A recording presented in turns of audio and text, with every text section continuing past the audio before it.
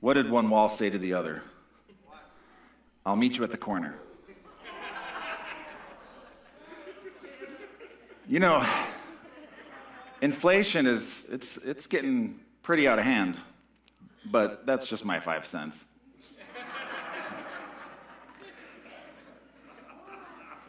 What's red and smells like blue paint?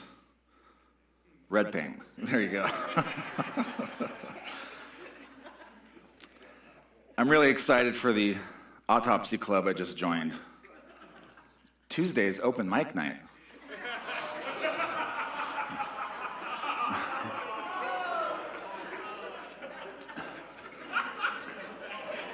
If you see how it's spelled, you get it right away. So, all right. We've been in a series called Jesus Encounter.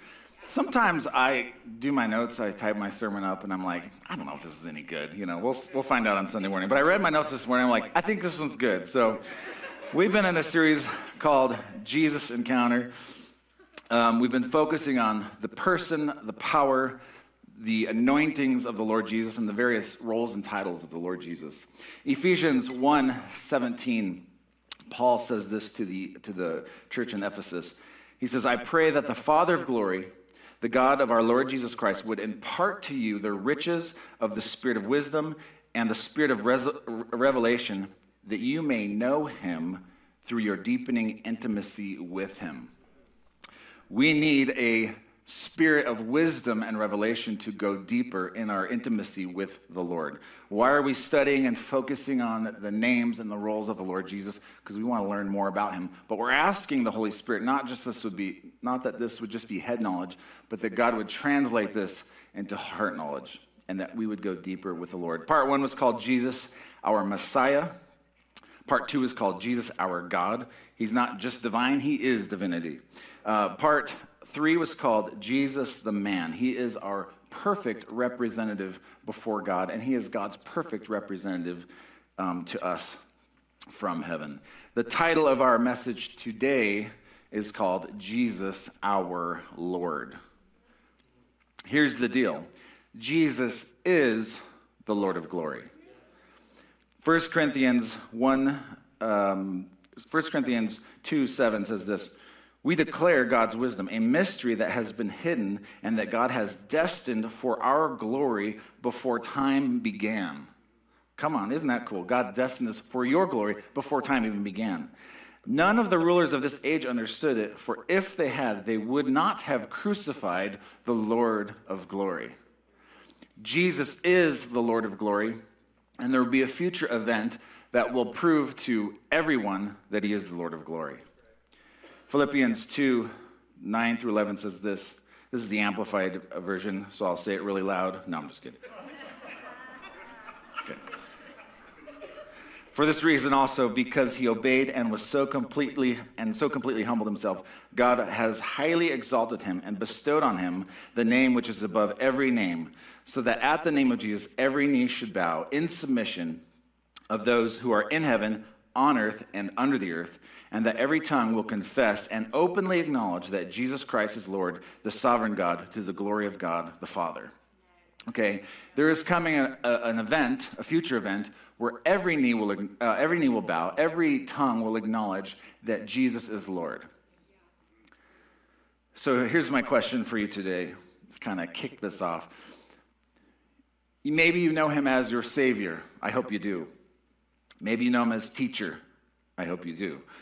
Maybe you know him as the advocate, Emmanuel, God with us. Maybe you know him as your great high priest. Maybe you know Jesus as a prophet, a mediator, the Lamb of God, the good shepherd, the way, the truth, the life, the Prince of Peace, the living water. He is all those things, and they're all amazing revelations that we need to have of him. But my question to you today is, do you know him as Lord? That is, are you under the lordship of Jesus? Does he have lordship in your lives? When the fullness of the expression of the Lord's name is given, it's presented like this: the Lord Jesus Christ. Jesus is his human name. Christ is his office, prophet, priest, and king. And Lord is his title.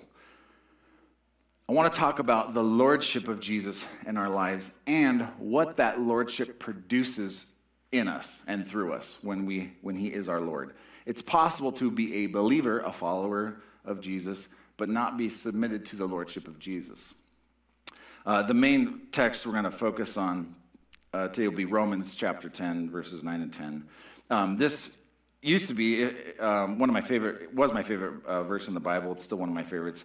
But it says this: if you openly declare that Jesus is Lord and believe in your heart that God raised him from the dead, you will be saved. For it is by believing in your heart that you are made right with God, and it is by openly declaring your faith that you are saved. Now, something about this verse might catch your attention, and that is this. Apparently, there are two things that Paul mentions here to believers in Rome. These aren't unbelievers. He's writing the book of Romans written to believers in Rome. There's two things, he says, are needed to be saved: belief and confession. And when you do those two things, you'll be saved. Now, what might catch your attention about that is that there is a dual requirement to be saved, which actually goes against what some other scriptures say about salvation.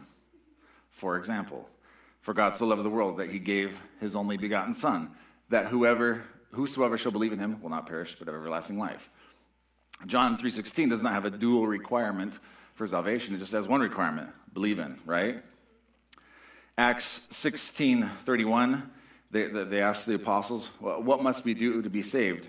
They said this: believe in the Lord Jesus and you'll be saved, you and your household. Okay, one requirement: belief. Ephesians 2:8-9. This is another one of Paul's epistles written to the church in Ephesus. He said this: for it is by grace that you have been saved through faith, and this is not from yourselves, it is the gift of God, not by works, so that no one can boast. So Paul says over here, there's one requirement, and over in Romans he says there's a dual requirement. But over and over we see scriptures that only have one requirement to be saved: believe. But in Romans 10:9 we're told there's two things we have to do: believe and openly confess. Well, which is it? Do we need to just do one thing, believe, or is there a dual requirement to salvation? Come back next week and I'll tell you. No. Here's what you need to know. The word saved has three different tenses that can be applied to it. Okay, how many know that we were saved from the past penalty of our sins? We will be saved in the future from the very presence of sin, and we are being saved now from the present power of sin. So we were saved, we're being saved, and we will be saved. Does this make sense? We were saved from the penalty of sin, we're being saved from the present power of sin, and we will be saved from the very presence of sin altogether. The word saved here is used to describe all three instances: past, present, and future. And in fact, the word there, the Greek word, is sozo, and sozo itself is used in other applications besides heaven. The word sozo is saved, healed, and delivered. In some instances in the Bible, someone was healed, and Jesus, I believe it was a woman with the issue of blood. Jesus said, your faith has sozoed you, your faith has made you well. You got healed because of your faith. Same word, salvation. Your faith has saved you. So in some cases it's talking about heaven, in some cases it's talking about deliverance, in some cases it's talking about healing. So there's three tenses, and then there's different applications to the word saved. So understanding the tense will help you unpack the verse. And that's what we're going to do here in Romans chapter 10, verse 10. Romans 10 gives us a hint to what it's talking about here. So it says this: for it is by believing in your heart that you are made right with God. Okay, that's clearly talking about faith righteousness. When we believe, we are an imputed righteousness. God gives us, he counts it towards us as righteous when we believe. And then it goes on, Romans 10:10, and it is by openly declaring your faith that you are saved. Okay, I want to suggest to you today that Paul is not exclusively talking about going to heaven here. He's not exclusively talking about being saved from the very presence of sin in a future event. Is it possible that declaring the Lord Jesus openly has to do with not getting you to heaven, but bringing heaven to you? Okay? Being saved from the present power of sin. So Paul is not exclusively talking about being saved from the penalty of sin, past, and Paul is not exclusively talking about being saved from the very presence of sin, future, but Paul is highlighting to us one of the keys from being saved from the present power of sin in our everyday lives. It's confession. Paul is teaching us how to be free from sin and sin's agents. Sin has three different agents that it works through. The world, worldliness, the flesh, that is our carnal nature, and the devil.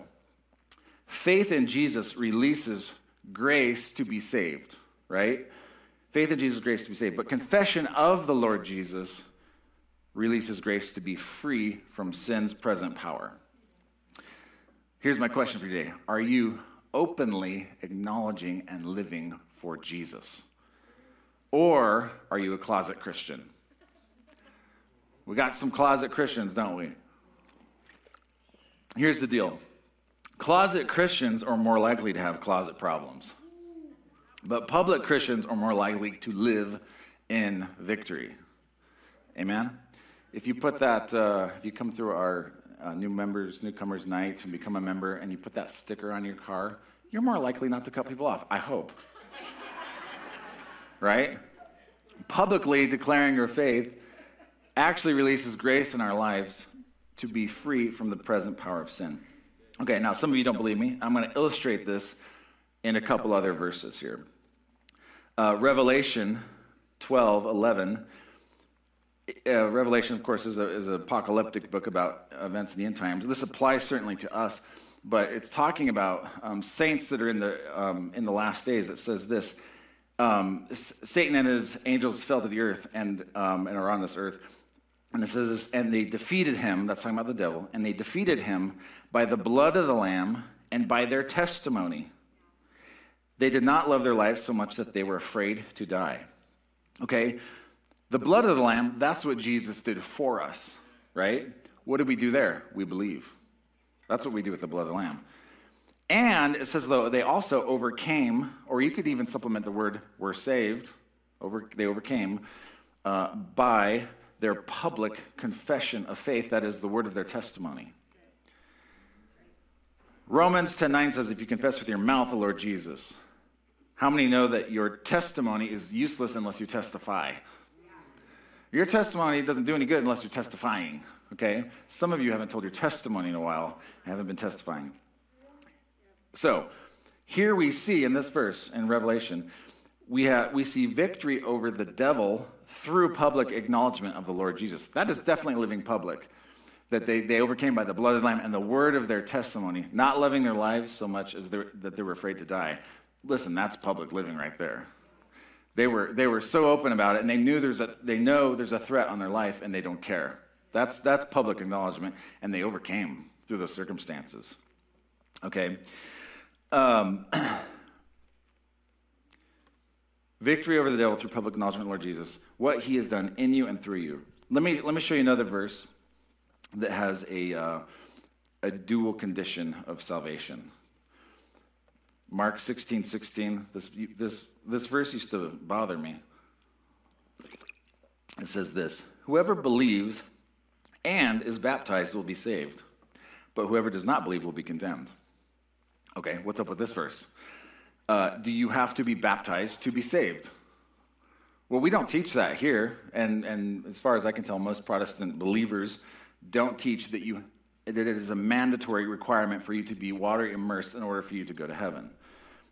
Now, doesn't this contradict the other verses that say it's by faith alone in Christ alone that gets you to heaven? Okay? Here's the deal. The believing part is about faith righteousness, which does get you to heaven. But could the water baptized part be talking about being saved from the present power of sin? Okay? After all, what is water baptism?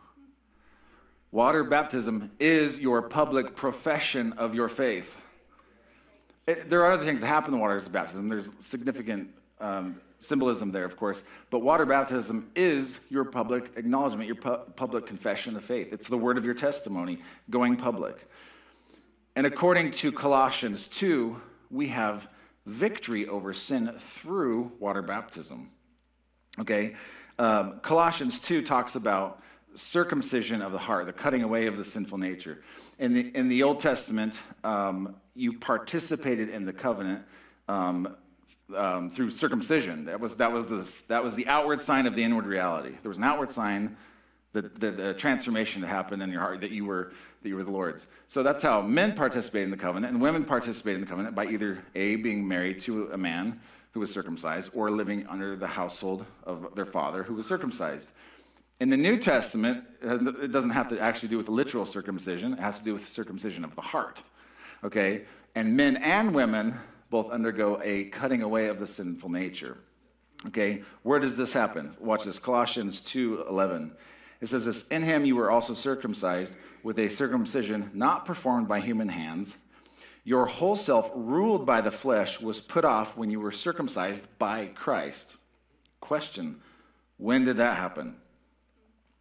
When did the cutting of the sinful nature happen? Colossians 2:12, "Having been buried with him in baptism, in which you were also raised with him through your faith in the working of God who raised him from the dead." Okay? Baptism is your public confession of faith, and there actually, I don't believe it's only a symbolic thing of what happened when I came to faith. I do believe there's a supernatural element to water baptism. If you've never been water baptized, you need to do it. Number one, you need to be obedient to the Lord. But number two, I do believe there's a supernatural event that happens in water baptism, and that is you are severed from the old nature. You are severed from the old man. Okay? In your public confession of faith, God did a supernatural work in your heart. Question, do you need to be water baptized to go to heaven? I don't believe you do. But to get heaven into you, it's part of being a Christ follower. To be saved from the present power of sin, your public confession is important. Now listen, baptism, water baptism, is a one-time event, but living publicly for the Lord should be an ongoing process. Your baptism was supposed to be your inauguration to your public Christian life. It was supposed to be your introduction to your public proclamation. And I think a lot of believers, they get saved, yay, they get water baptized, public, but then they go back in the closet. And then they secretly struggle with things in the closet. Listen, part of living free is living public. Going public with your faith and then living public from then on out. There's something about it that releases grace in our lives. Baptism was supposed to set a pattern for you to continue to live publicly for Jesus. We're never supposed to go back from that. Amen? Okay, here's the deal. You must believe him to be the Lord to be saved, to get to heaven. But we must confess him as Lord for salvation to do its work in us. That's part of the process of being a believer, is confessing him as Lord and living with him as Lord in our lives. This is what I believe Paul is highlighting here in Romans 10:9. There are a lot of believers who are heaven-bound, but they have no victory in this present world. God wants you to have victory in this present world. God wants you to reign in life, reign in this present world. A lot of people have trusted Christ, but they have not openly confessed him as their Lord to the world or live in a way that continually. What's missing today in many Christians' lives is that they have trusted Christ for heaven, but they have not put themselves under the submission of the Lord Jesus. And if you want victory in your life and overcome by the blood of the Lamb and the word of your testimony, you have to live publicly. Okay, let me give you another example of this. In John chapter 12, Jesus was doing miracles, and it says that many people didn't believe in him, but some did. So it says this, John 12:42. Yet at the same time, many, even among the leaders, believed in him. But because of the Pharisees, they would not openly acknowledge their faith. So they had faith in Jesus, faith in Christ, but they wouldn't publicly acknowledge it for fear that they would be put out of the synagogue. This is what keeps a lot of Christians from publicly acknowledging Jesus, for fear. Whatever that reason is, persecution. Here's the reason in John 12:43. For they loved human praise more than praise from God. Okay? If you're not publicly living for Jesus, not openly living for Jesus, perhaps it is for fear. Perhaps it is because you want the praise of men more than you want praise from God. You want the acknowledgement of the Father, you have to acknowledge Jesus. Jesus actually said that. If you deny me before men, I'll deny you before the Father. If you acknowledge me before men, I will acknowledge you before the Father. Well, listen, in our everyday lives, I want acknowledgement from the Father that I'm a follower of Jesus. Amen? Here's the deal. You can get saved, that is, you're heaven-bound, privately. I know people who, they heard the gospel, they went home, they're laying on their bed. I know a guy who was laying on his bed at night, and he was thinking about the gospel. His girlfriend had told him about the gospel, and he was laying there, and he said, yeah, I'm gonna give my life to Christ. I'm gonna trust Christ for salvation. He got saved right then and there, laying on his bed at night by himself. And he said he felt like he was floating. Okay, you can get saved all alone, no one around you. What do? You're simply placing your faith and trust in Jesus. You're acknowledging him. But in order for your faith to work presently, you need to profess his lordship openly. Okay? You can get saved privately, heaven-bound privately, but in order for your faith to work presently, we have to be confessors of him openly. We have to live for him every day of our lives. Now, professing him openly is more than going around saying, Jesus is Lord, Jesus is Lord, Jesus is Lord, right? There's nothing wrong with that. But professing him openly is actually just living in a way that you let, like Matthew 5:16. Jesus said, let your light shine before men, that they may see your good works and glorify your Father which is in heaven. I like the word let there. Let your light shine. In other words, you have the on and off switch here. You can control. You can let your light shine or you can not let your light shine. The name of our church is City Lights Church. And our premier value is, our first priority is to minister to the Lord in praise and worship and to encounter his presence. And I knew that going into starting a church, I wanted it to be our premier value. But then I got to thinking about, names for churches and stuff like that. And we thought about what about the dwelling place or the belonging and, these different. And I realized that all these names, though they were good, or not good, I don't know. When you're naming a church, you think of 100 names that are terrible for every one good name. But then I got to thinking about it. We wanted a name that wouldn't just convey that we come here and go inward, and that's all we do. Now listen, coming here and worshiping together and praising together, that is vitally important. That is our first priority. But we don't want to just come in the church and stay inward. We want to go back out into the world and shine the love of Jesus everywhere we go. We want an overflow from our lives. So to minister to the Lord through praise and worship and to encounter his presence in times of worship, it's our first priority, but it's not our only priority. It's our first value, but it's not our only value. It's the first thing we do, but it's not the only thing we do, okay? Because we want to let our light shine before men that they may see our good works and glorify our Father which is in heaven. What are we doing? We want to live publicly for Jesus. We want to shine the love of Jesus everywhere we go. It's more than walking around saying, Jesus is Lord, Jesus is Lord, Jesus is Lord. It's living a life in such a way that people see the fruit in you. They see the life in you. Failure to acknowledge the lordship of Jesus will often block the supernatural flow of deliverance. Remember, sozo is saved, healed, delivered from our lives. I think many times there's so little deliverance today because there's such a lack of submission to the lordship of Jesus. So my challenge for you today is, you know him as Savior. You know him as teacher. You know him as the Lamb of God. You know him as Emmanuel, God with us. Do you know him as Lord? Not that he is Lord and one day every knee shall bow and tongue confess, but does he exercise lordship over you? Does he exercise lordship over your everyday life? I want to conclude with this. What does it mean to have Jesus the Lord of your life? Not just Savior, not just the Lamb of God, not just teacher. What does this lordship look like? I have 10 things. And you fill in the blank for you. Number one, it means that if you were accused of being a follower of Jesus Christ, there would be enough evidence to convict you. If you were on trial for being a Christian, there would be overwhelming evidence to convict you of that crime, we'll say. Number two, it means you don't just forgive people when you feel like it. Okay, why do we forgive? Well, because we're under the submission of the Lord Jesus, and he says forgive.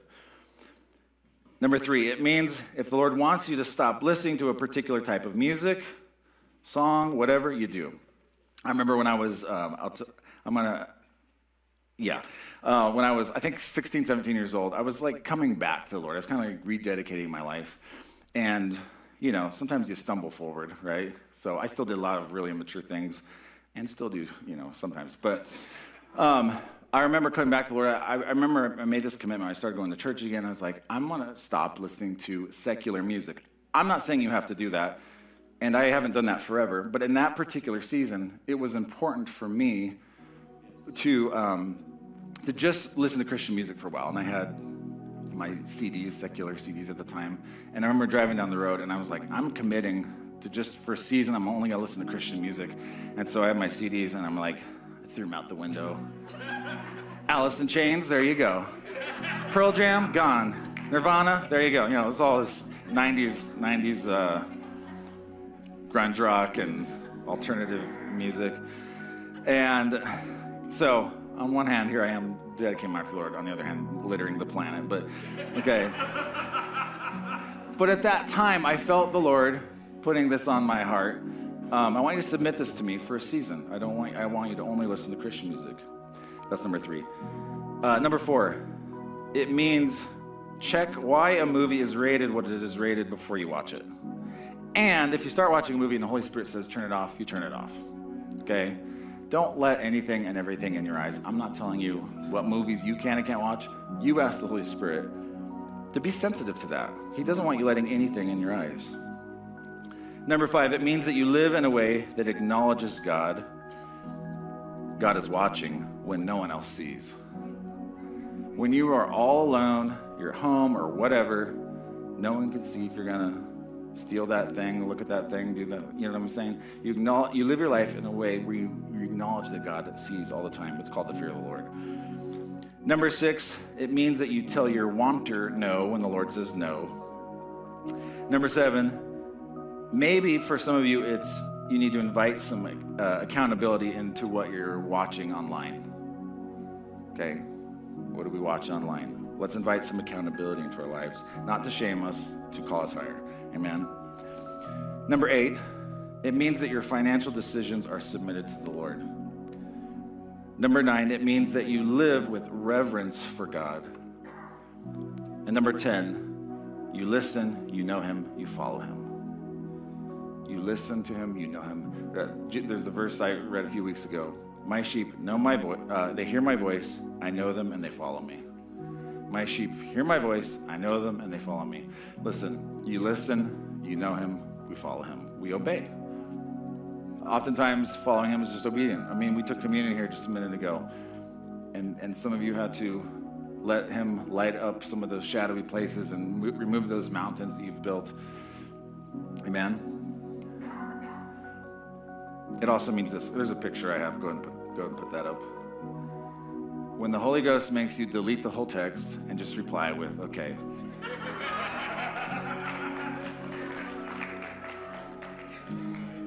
That's the Lordship of Jesus. You know, this thing has been going around called hand and mouth disease. Is that what it's called? Hand and mouth. How many have ever heard of foot and mouth disease? Guilty. I've done foot and mouth disease many times. Okay. It means deleting or waiting till the next day to send the email or the text or, you know what I'm saying? Listen to the Holy Spirit before you get yourself in trouble. Been there many times. 1 Peter 3:15, it says this, sanctify Christ as Lord in your hearts. The word sanctify means set apart. Set apart Christ as Lord in your hearts. He's talking to Christians. He's talking to believers, people who are already believers of Jesus. He's saying, now set Jesus apart as Lord in your hearts. We have a role to play here. we have to set him apart. How do we do this? He is Lord, but he must be our Lord. Our Lord. And we must not be afraid to acknowledge him as our Lord publicly. You've been saved by your faith. Now God wants to save you from the present power of darkness and light up your world with the love of Jesus. How do we do that? We live publicly for him. Amen? We light up the world with the love of Jesus by living publicly for him. So, I'm going to pray, and then we'll close. And we're just going to ask the Lord. I'm just going to ask the Lord to speak to you directly. Why don't you guys stand to your feet? And ministry team, if you're here, you guys can come down front. And if you need prayer for anything today, these guys are loaded, and they're ready to get you. So I'm going to pray. Lord Jesus, we love you. You are Lord of all. And Lord, there's coming a future day when everyone will acknowledge your lordship. But God, I pray that day that we wouldn't find out on that day. We would find out today that you are Lord of all. And we would willingly set apart Christ as Lord in our hearts. We would willingly submit to the lordship of Jesus. And that when we make decisions, we're not just doing them on a whim. We're doing them with the counsel of the Lord. We're doing it with the counsel of the Holy Spirit. We are Christians. We're Christ followers.